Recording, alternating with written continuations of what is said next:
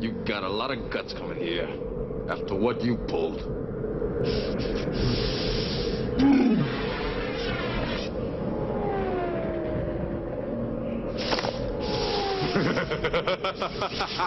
How you doing, you old pirate? So good to see you. I never thought I'd get to see you again. Well, he seems very friendly.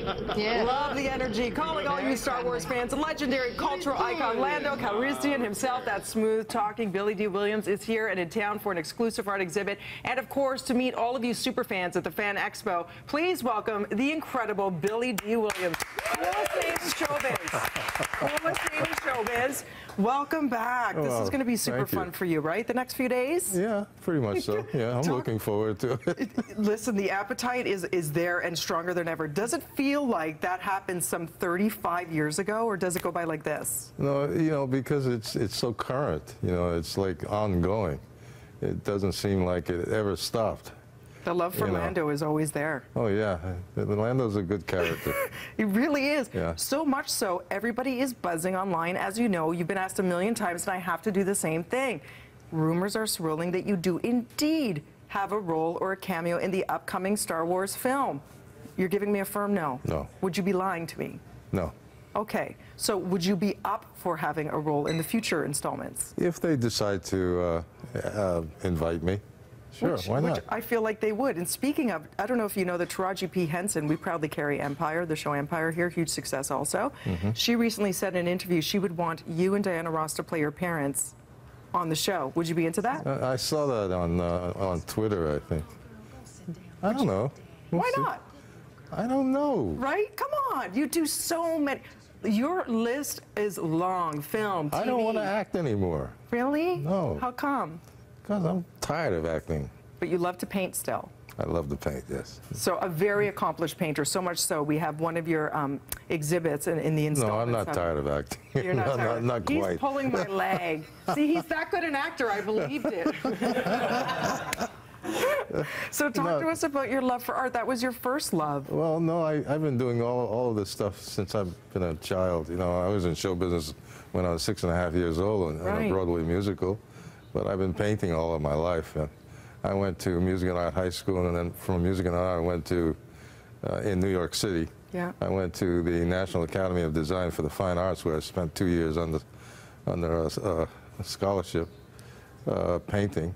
And of course, all that comes together in your work, right? Your love for jazz, your love for... Yeah, it all works very well together. You know, it's my whole life has been pretty much revolves around creativity. You are very much the quadruple threat, right? Like, so you act, you sing, you paint, you dance, as we saw on Dancing with the Stars. Well, I don't know about how good. Well, my back gave out on me. I had to stop. Oh, it's grueling. Yeah, but it was a lot of fun. I really enjoyed it. Yeah? What did you love most about it? Well, you know, it's great exercise. And it's a, you know, not only an exercise as far as physically, but also, you know, you have to really think about all that kind of stuff that you're being taught. So it was fun from that perspective. To get the choreography down. Yeah. So with all of this excitement leading up to the December 18th release of course, The Force Awakens, like you said, people, you have 10-year-olds coming up to you who are discovering the films from the 80s now, right? They weren't even alive. Well, I had one 10-year-old. The last one I had was, he was, I was doing a Q&A, and he said to me, have you ever betrayed anybody? I said, no.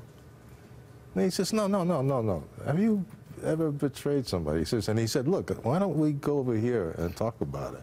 Oh, he pulled you off the side? Yeah, he wanted to pull me off to the side. Because he's so entrenched in the role, right? Yeah. And that's the thing. Could you? And he was pretty intense about it. You were a little bit, I guess, threatened by this little child who was very intent on letting you know that you were a bit of a traitor in the film. Yeah. Well, I wasn't really, but I have to always explain that to everybody. Yeah. But I said nobody died, right? So that kind of shuts everybody up. At the time, could you feel that you were part of this phenomenon? Like, did you know it was going to have the legs that it did when you were making it? Well, I knew that I was working with some very extraordinary people like George Lucas and Irv Kershner, and that was something that I was really looking forward to. And what did you love about Lando, about playing Lando? Because he really is. Well, he was like charming and lovely and handsome and beautiful, and and yeah, a bit of a rogue. I like all that kind of stuff. So where would you imagine Lando, or what would he be doing now?